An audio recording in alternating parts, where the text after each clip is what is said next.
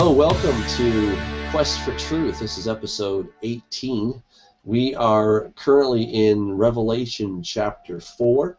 Last time we made it through all of, maybe 2 verses, something like that? Maybe not even that much, Rob. But we did talk about the pre-trib rapture, or the rapture in general. Really, again, we're on a quest for truth. We're not so much concerned about doctrines and dogmas and theologies. We're concerned about what God's Word actually says.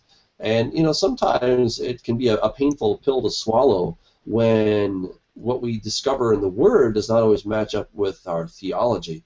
And, we don't throw out any theology quickly or lightly, but we always want to be completely open to what the Word of God says over and against anything that the Word of man might say.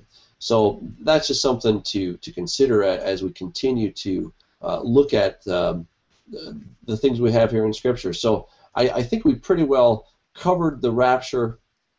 And well, we did, and I gave my position, but you didn't give your position. So I'm going to ask you what you asked me at the table one time at a conference. So, Doug, where are you on the issue of the rapture? Well, Rob, I'm wanting to be prepared as well prepared as I can, and hopefully I won't need it. But I'd love to get out of here as quickly as possible. I'm ready to go anytime the Lord wants to take me. But frankly, I do find quite a few holes in the pre-trib rapture position because primarily I don't find a text that tells me anywhere that Jesus is going to rapture us before the beginning of the 7-year period. As we talked about last show, the day of the Lord is not the entire 7-year period. It's actually the day that Jesus comes back. So, if I'm raptured sometime before the day that Jesus comes back, or let's say even the moment before he comes back, that would still qualify as a pre-wrath rapture, as we talked about.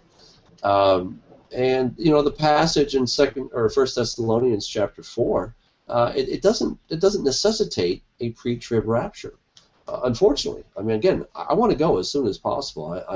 I remember as a boy looking up to the sky, thinking maybe Jesus will take me today, and I just kept hoping when I would see a beautiful sunset, maybe Jesus is going to break through the heavens and take us, take us up to heaven.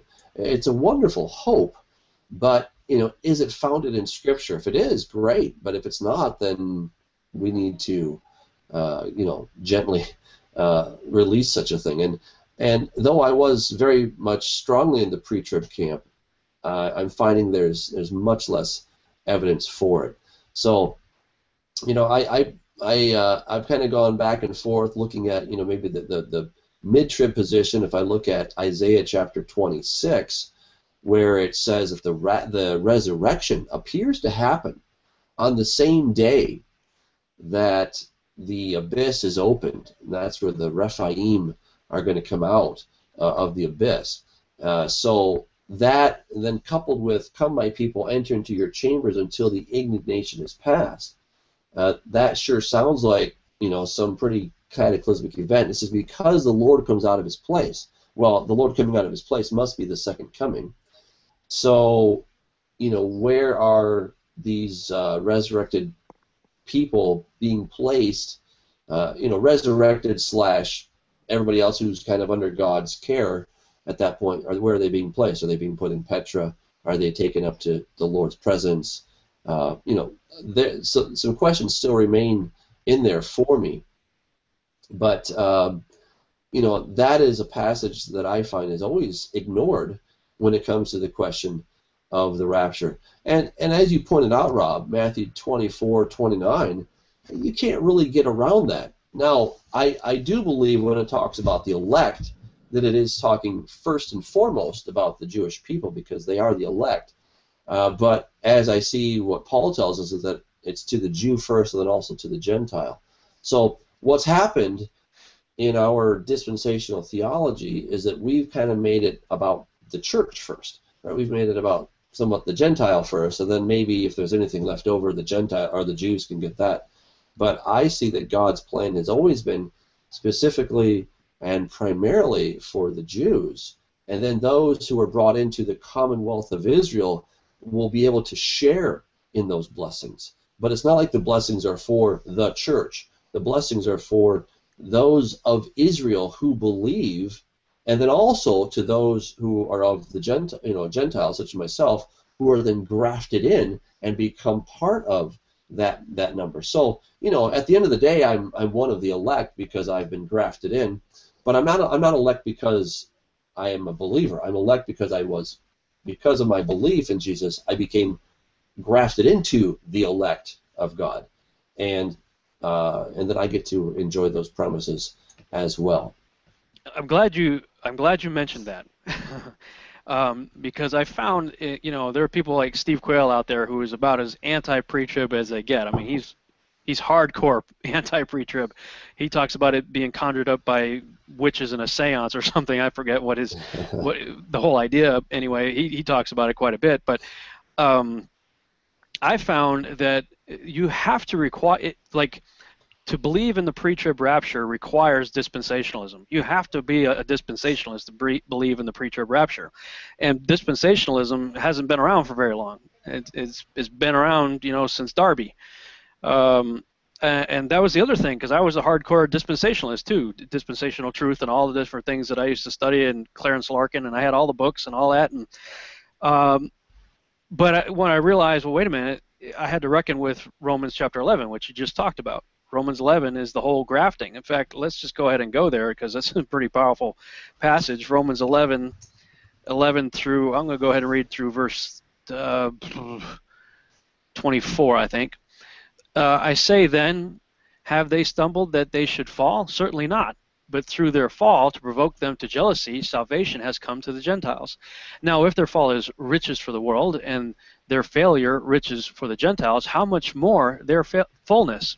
For I speak to you, Gentiles, inasmuch as I am an apostle to the Gentiles, I magnify my ministry, if by any means I may provoke to jealousy those who are my flesh, and save some of them. For if their being cast away is the reconciling of the world, what will their acceptance be but life from the dead?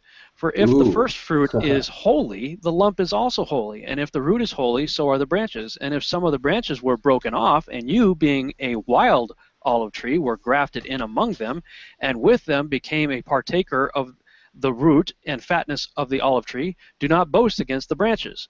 But if you do boast, remember that you do not support the root, but the root supports you. And this is where the whole phrase Hebrew roots comes from. I am not in the Hebrew roots movement, because the particular movement believes a whole bunch of stuff I don't believe. But this is where the phraseology comes from. You will say then, branches were broken off that I might be grafted in. Well said. Because of unbelief, they were broken off. Who's they? The Israelites that didn't believe, the cultivated olive tree branches, if we will, that did not believe, were broken off. And you stand by faith. Do not be haughty, but fear, for if God did not spare the natural branches, he may not spare you either. Therefore consider the goodness and severity of God on those who fell, severity, but toward you goodness, if you continue in his goodness.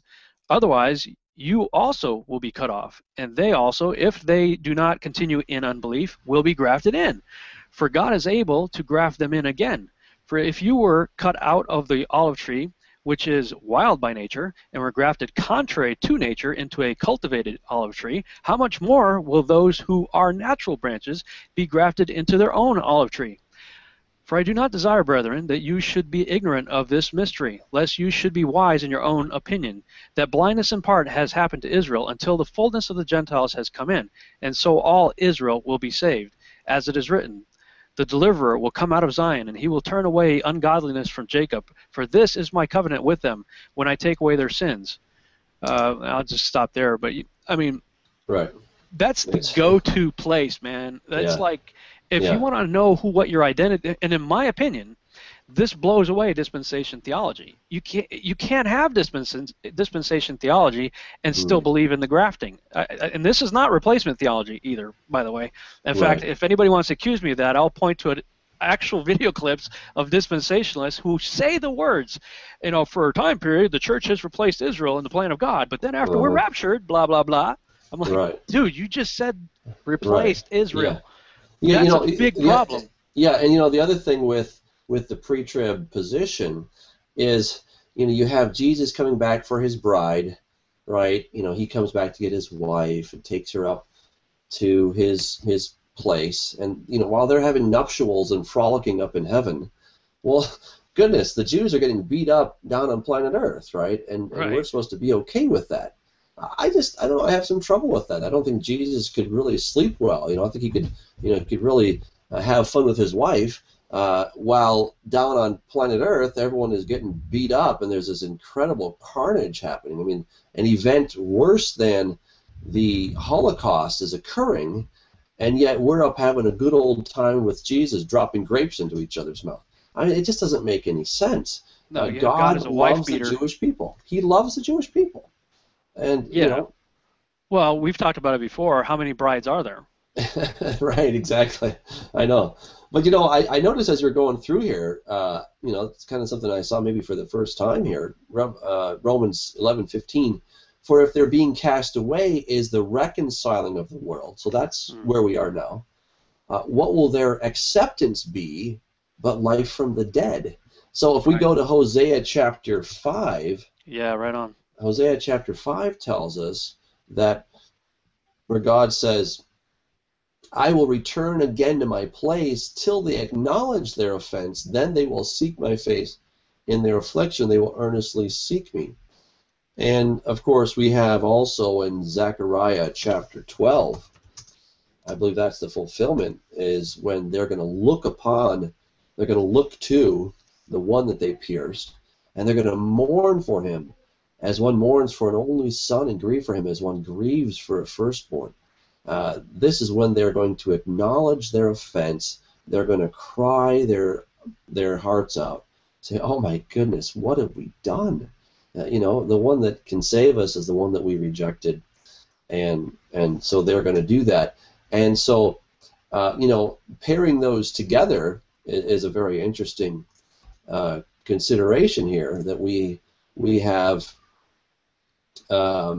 essentially, if you have Romans chapter 11, verse 15, where you have their acceptance but life from the dead, I wonder if that could be a reference to the resurrection, that when they finally accept the Lord Jesus, then you will have the resurrection of the dead.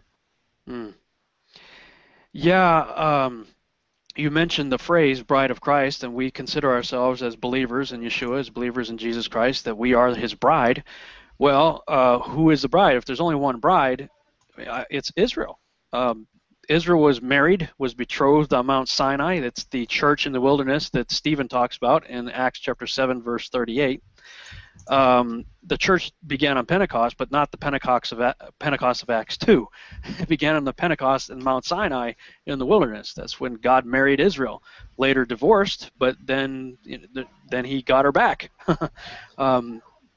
We talked about that in a previous show, so I won't go there. But in Revelation 21, verse 2, then I, John, saw the holy city, New Jerusalem, coming down out of heaven from God, prepared as what? A bride adorned for her husband. Who's the husband? The husband is Yeshua. Who's the bride? Right. Well, it's the New Jerusalem. If you keep reading, go down to verse 9 of chapter 21.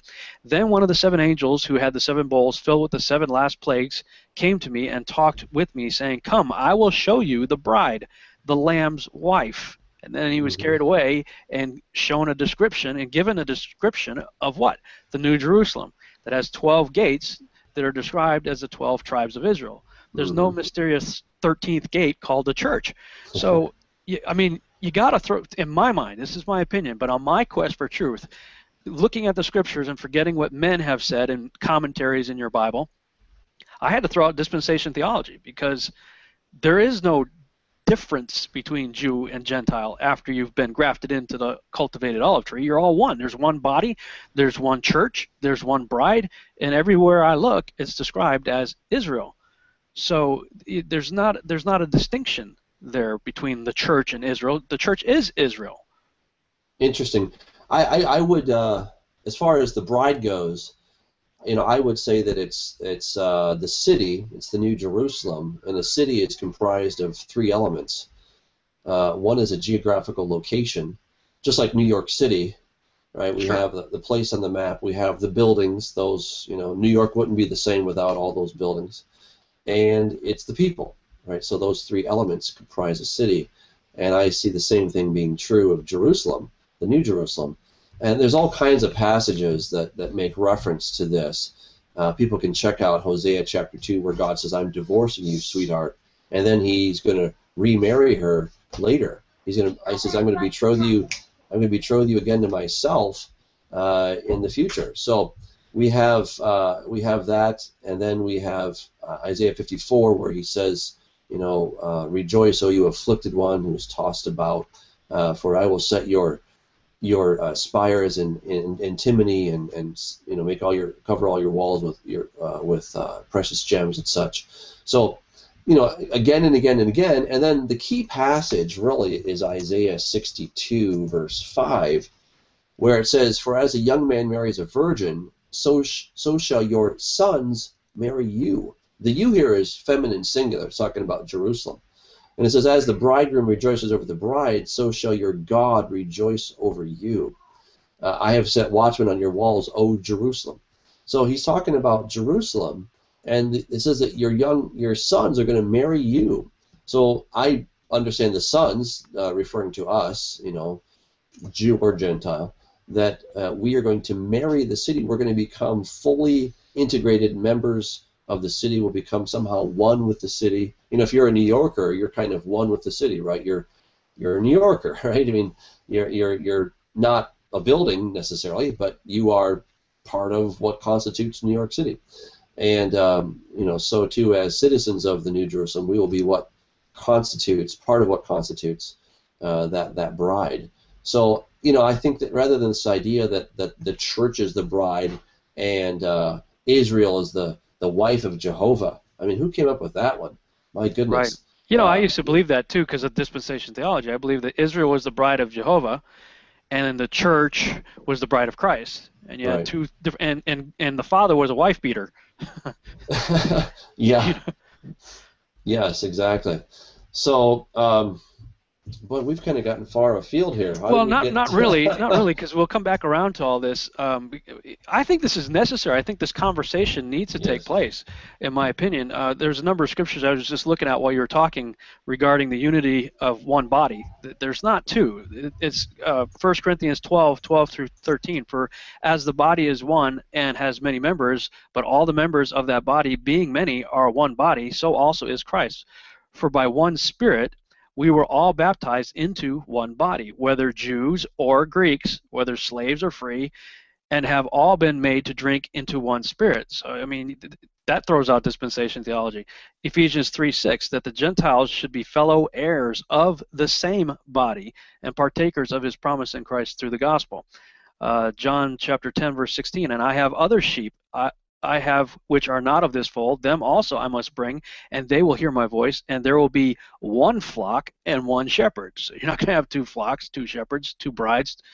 Colossians 1:24, I now rejoice in my sufferings for you, and fill up in my flesh what is lacking in the afflictions of Christ for the sake of his body, which is the church. And we've already established that there's only one body. Ephesians 5:23, for the husband is head of the wife, as also Christ is head of the church, and he is Savior of the body. One church, one body, one bride. Colossians 1:18, and he is the head of the body, the church, who is the beginning, the firstborn of the dead, that in all things he may have the preeminence. Now here I found people go to for dispensation theology, Ephesians 3:1 through 6. For this reason, I, Paul, the prisoner of Jesus Christ, for you Gentiles, if indeed you have heard of the dispensation of the grace of God, which was given to me for you. That's what I see. See, it's dispensation.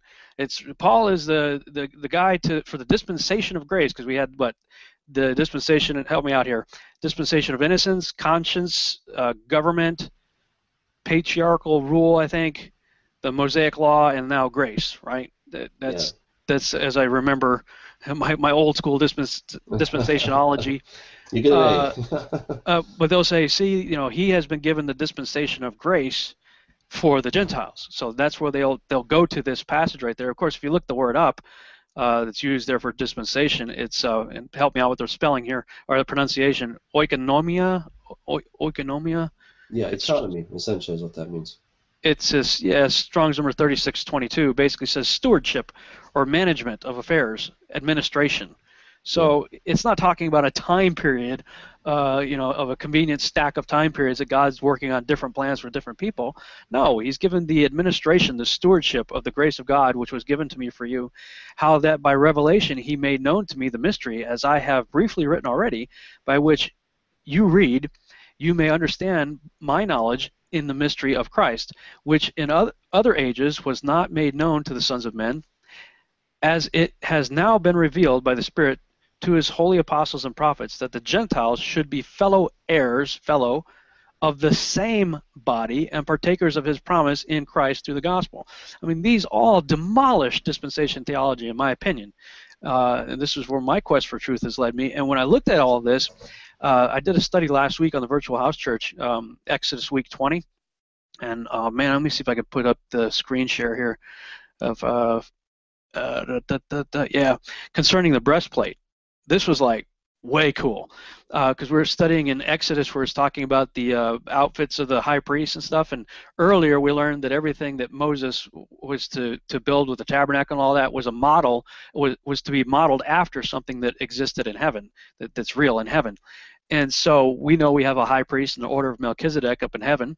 Apparently the high priest garments are modeled after something. We know in Isaiah that the government shall be on his shoulders, meaning Yeshua, our Savior. Well, on the shoulders of the ephod, you had the onyx stones there that had the two, one on each side, and they were the sons of Israel, listed in birth order. So you had on the right shoulder Reuben through Naphtali, and on the left shoulder Gad through Benjamin. That's on the shoulders, but on the breastplate, you had the 12 tribes. There was 4 rows, 3 stones per row, and each stone had engraved on it a name of the tribes. And the breastplate order was listed after the encampment in the wilderness, the way the camps were divided up. So the first row represented Judah, Issachar, and Zebulun, and this is according to Numbers chapter 2, verses 3 through 26. Second row was, reading right to left, was Reuben, Simeon, Gad. Third row, Ephraim, Manasseh, and Benjamin. Fourth row, Dan, Asher, and Naphtali. Now, I think the reason why Paul talks about this great mystery is because I was going through this, and you see down below it, that Lucifer has a breastplate too. When he was in heaven, he had various jewels that were part of his being, but he only had 9. And so I was really intrigued by that, because they had the 12 breastplates for the high priest. It's modeled after the high priest in heaven. And you had Lucifer, who was the anointed cherub that covers. He only had 9. Well, which ones were missing? He was missing the third row of stones there. Well, the third row is Benjamin, Manasseh, and Ephraim. Well, and I'm going to put this back. I'll switch back to me here if I can. Actually, I forgot how to do that. Oh, there we go. What really intrigued me about that is Lucifer wasn't privy to this great plan of God that he had planned from the beginning. He said the Lamb was slain from the foundation of the world. God knew the plan right from the beginning. Well, Paul, the apostle to the Gentiles, to the rest of the world, as it were, was of the tribe of Benjamin. That's on the third row.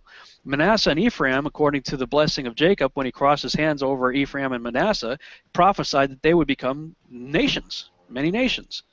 So the way that Gentiles were reached was by a guy who came from the tribe of Benjamin, and all of that's on the third row. And I was like, wow, that just blew me away. And I have to wonder if that's not what Paul was beginning to figure out in some of this. All that to say, I had to throw out dispensation just as much as I threw out the pre-trib rapture.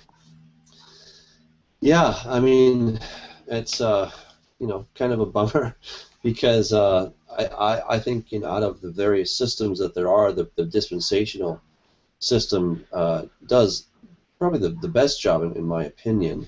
But there are things that if we hold too tightly to any system, we're going to have some major flaws. So we got to stick close to the Bible. That's first and foremost what we need to be doing. I want to stick close to the heart of my high priest, as the breastplate was. So this was the question I asked on my show. I said, "Are you on the breastplate?" And you'll notice that there's not a 13th stone called the church. You're either grafted in or you're not. And there's only 12 stones there on the chest, on the heart of the high priest. And I want to be on there. So my belief, my understanding, is that if I was blood related to any of the 12, then I was one of those branches that was part of the cultivated olive tree that had been broken off until I believe in Yeshua. Then I get grafted back in. If I am not blood related to any of these guys, then I'm a wild branch over here that gets grafted in, and I believe I get grafted into the slot of Ephraim personally, as I look at the scriptures and the prophecy of Jacob over Ephraim. I believe that myself as a Gentile got grafted into the gate of the New Jerusalem. I probably will go through Ephraim's gate, I'd imagine, and that I'm part of Ephraim's stick of Ezekiel 37, because you have the stick of Judah and the stick of Ephraim. I believe I'm on the stick of Ephraim, being grafted into that branch. Yeah, I think that's a very interesting position that you hold. I've thought about it. I mean, I think it's very provocative, and I think you really might be onto something.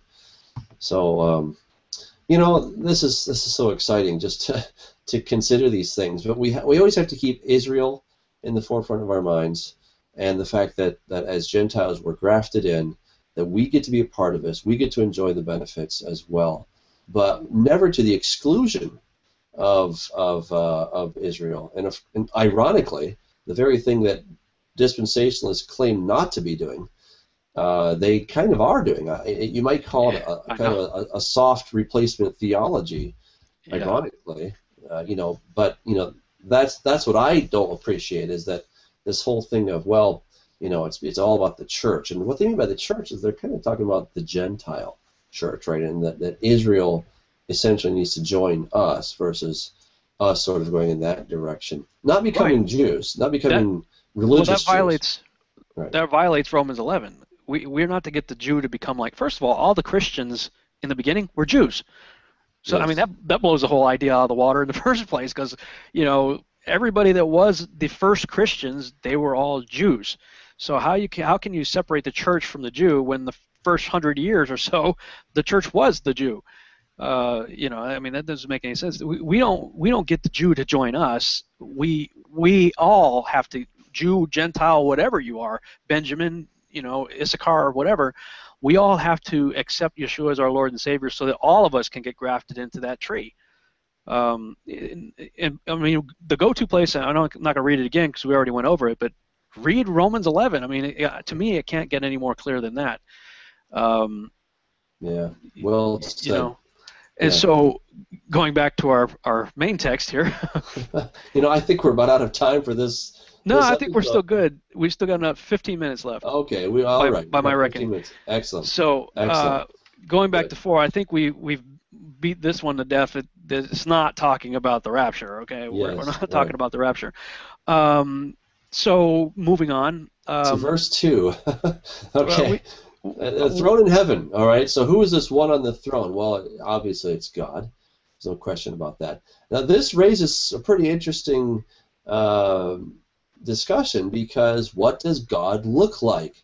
And you'll hear people say, well, God has no body, because according to John 4:24, it says that God is spirit, and those that worship him must worship him in spirit and truth, and therefore God has no body, right?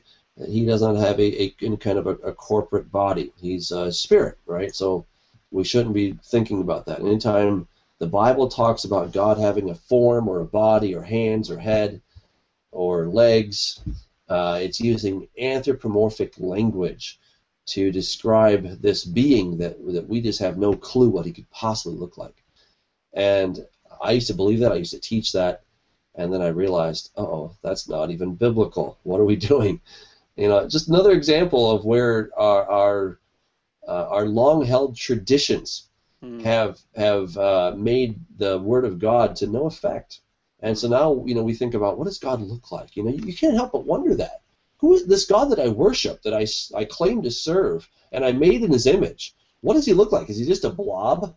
Is he just some kind of vaporous, wispy, cloudy kind of guy? Or what is it? I mean, how do I imagine him in my brain? You know, when I finally get to be in His presence, what am I going to see? Just some kind of ball of fire, or what am I going to expecting to see? And you know, this has been really liberating for me to be able to understand that God actually has a form, and His form is Adam-like, because we are like Him, and it's really huge.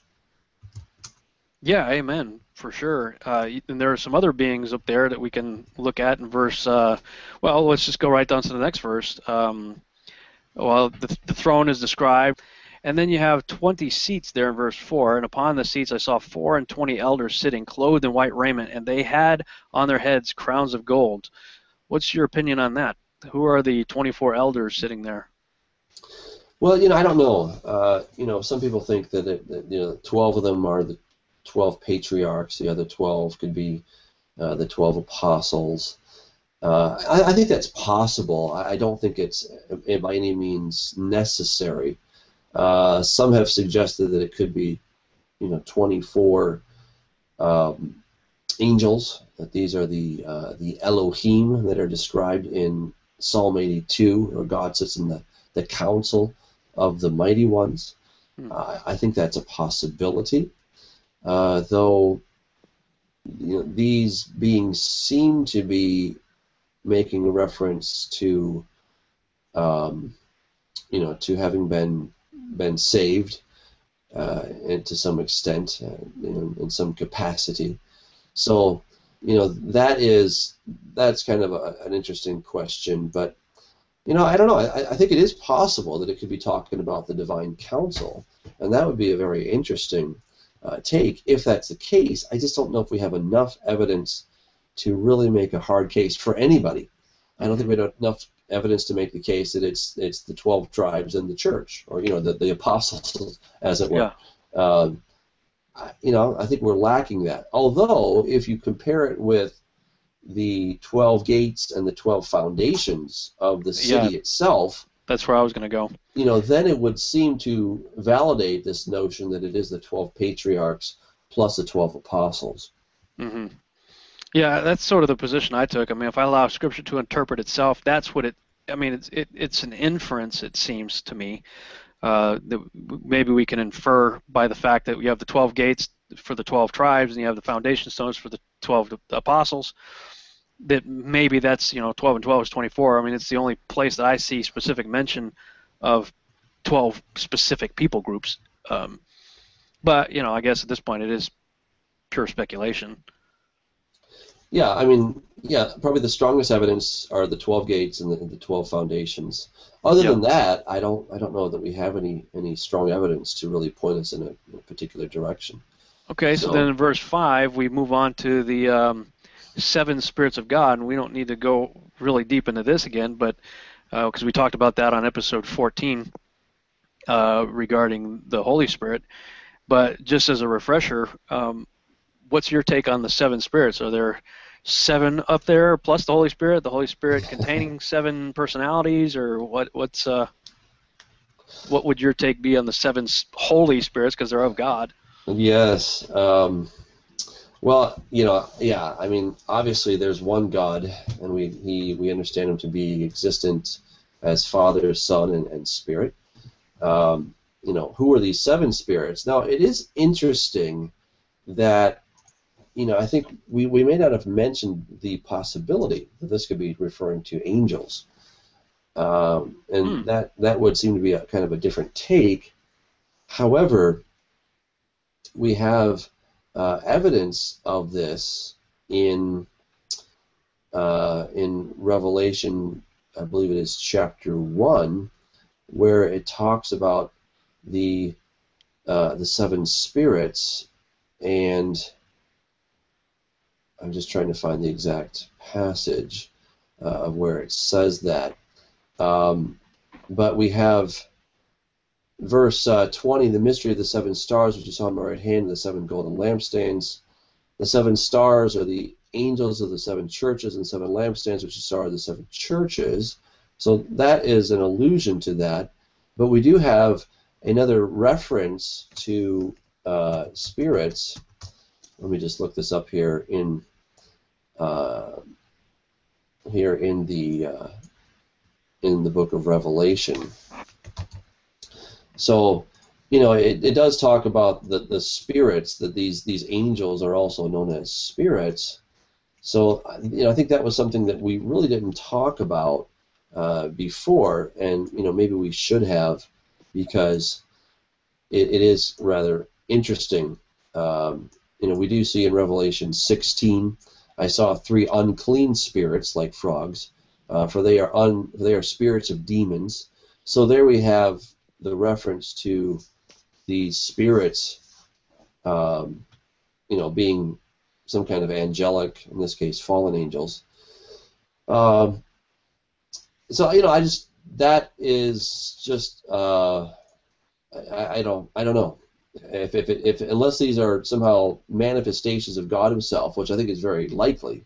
It could be a reference to some kind of angels, but again, I just don't think we have enough to go on to make a really tight case on that. Yeah, I think, again, without going into too much of a repeat, because we went, I think, pretty deep into this in episode 14 regarding Isaiah 11 and the description of the Spirit of the Lord shall rest upon a spirit of wisdom and understanding and counsel and might and knowledge and fear of the Lord. And the Septuagint version would lead you to believe that these are 7 additional Holy Spirits of God along with the Holy Spirit. King James leads you to believe that these are manifestations or parts of the Holy Spirit. But that's sort of, I think, where I would go with it. As I think it has a parallel in Isaiah 11. That's what I think is going on there. Yeah. Well, I mean, we went through a whole episode on that. So yeah, we'll probably just kind of move on. But so keep going. Verse 6. Yeah, we're moving along here. Before the throne, there was a sea of glass like crystal. Now, the thing to understand here is that it's not a sea made of glass, but it's a sea, water, that is as smooth as glass. That's like crystal. That's how smooth it is. Many of us have been on the water when it's been as smooth as glass, right? In fact, if you're on a sailboat, you don't want to be out on those days because you're not going anywhere. That's a bad day. I know. You're like, the sea is like glass. I mean, I've said that. So, I used to think that this was some kind of a crystalline kind of sea, that it was made of crystal, made of glass. But I realized, no, it's not talking about that. Really, what you have is God. In fact, let's go to Revelation 22 to get the full picture. Revelation 22, verse 1, it says, "And he showed me a pure river of water of life, clear as crystal, proceeding from the throne of God and of the Lamb." So from God's throne is coming the river of life. It's clear as crystal, notice that. And in Revelation 4, there's now this sea, like a pool, or a pool or a pond or something. It's kind of like in Washington, D.C., we have the reflection pool. That's, I think, the same idea, that before God, you have this reflection pool. It's incredibly calm, so calm that it's smooth as glass, like crystal. And it's the river of life that's coming out of the throne of God, out of God Himself. This water's coming out, and this water is just sitting there. It's perfectly still. And that is what's before God. Beautiful. Then you have in verse 7, the first beast was like a lion, the second like a calf, and the third beast had a face of a man, and the fourth beast was like a flying eagle. That sounds like the same creature that we see in Ezekiel. Yeah, exactly. And in fact, I think they're the same creatures that we have in Isaiah chapter 6. The only difference is that in Isaiah chapter 6, they appear to have 6 wings, whereas in Ezekiel they appear to have 4 wings. And I'm not sure how to reconcile these have 6. that. Yeah, these clearly have 6. In verse 8. They're the same as Isaiah. So what about the ones that are in Ezekiel? Well, I mean, otherwise, their faces all match up. And I'm just wondering, could there be something a matter of perspective of seeing 6 wings or seeing 4 wings, maybe 2 are not mentioned, because their description in Ezekiel chapter 1 is that they're all fiery, they have lightning and all this stuff, and they're called burning coals. Well, the word for burn is saraf. It means to burn. So the idea of seraphim or seraphim are just the burning ones. That's literally what it means. So Yeah. I make the case that the seraphim are the same as the kruvim, the same as the cherubim. Oh, really? And Not two separate beings? I don't see there to being two separate beings, Wow. because we have really the description is exactly the same. So Yeah. that's how now I could be wrong on that. Maybe there are just two distinct beings up there, and there's a version with 4 wings and there's a version with 6 wings. Yeah. Maybe that's the case. But I'm tempted to say, I don't know. I think what we have are really one and the same, one and the same kind of creatures. So that's my take on that. Yeah, well, they sing before the throne. They declare, "Holy, holy, holy is God Almighty." Give honor and thanks. The 24 elders fall down before him that sat on the throne and worship him that lives forever and ever. They cast their crowns before him, saying, "You are worthy." Yeah. Well, I think we got through chapter 4, and well, and they also, I also point out in Ezekiel chapter 10, we're told that they have eyes all around. And also in Ezekiel chapter 1, they're full of eyes all around. So that's why though they're called kruvim in Ezekiel, but then the same kind of creature you have that's saying holy, holy, holy in the book of Isaiah chapter 6. Again, to me these seem like exactly the same. The only difference is the number of wings that they have, and maybe there's something as a matter of perspective that was left out, or just Well, regarding their particular attributes, being like a calf, a lion, a man, and an eagle, do you think that they represent kingdoms, including the human kingdom, the animal kingdom, the bird kingdom? Do you think that there's a significance to the specific types that we see on there? Yeah, I do. I think that's very, very likely that these seem to be the greatest of all of the of the kingdoms. Although how we're going to explain lions as opposed to a calf, what's the difference between those? I mean, we've got to answer that. I mean, lions and calves, they're beasts. They're beasts, right? So there's one carnivorous, the other isn't, but that wasn't really God's original agenda. Right. So, maybe there's, 2 different kinds of beasts. That becomes that becomes a very tricky question, at least for me to answer. I don't know if I can answer that. Well, where I was going with that is, do you think that Tom Horn just put out a new book I think it was with his son. I think he co-wrote with his son about, do animals go to heaven? Do you think that this might be evidence that the animal kingdom praises God too? Interesting. Possibly. He made all these creatures for his pleasure. Yeah. So, I mean, we know in Numbers chapter 22 or 24, God opens the mouth of the donkey. Right. That's always been a curious story in my mind, because it's like, wow, could animals really talk? Well, according to that, I mean, it's a matter of God opening their mouth. Yeah. Apparently, they don't have a lot to say, but they have enough to say. Like, hey, it doesn't start philosophizing, but the donkey has some pretty wise things to say. Have I ever acted like this in all these years? Why are you beating me now? And so yeah, there certainly could be something that, as far as animals going to heaven, well, who knows? I mean, it just says that their souls go back into the earth, whereas ours go up to God. So, that I don't know. Will your very same Fido be there, or will it be just a nice replica of Fido? Who knows? I mean, but there are animals on the other side of the veil. We see that in 2 Kings, where Elisha and his servant, they see through the veil, and they see horses and chariots of fire. Of course, Elijah was taken up in a chariot of fire. Presumably there are horses on that in front of that thing. Jesus is coming back on a horse. So There are horses over there. How can God do that? I don't know. He's God. He can do amazing things that are far above us and beyond us. But, there are animals on the other side. Whether these animals that we own today are going to go there, who's to say? I don't know if we can really make that argument. Yeah, fair enough. I haven't read the book yet, and I'm hoping to get them on the radio and talk about it sometime soon. But that's probably all the time we have for this show. So we'll, I guess, wrap this one up and see you next week. God bless.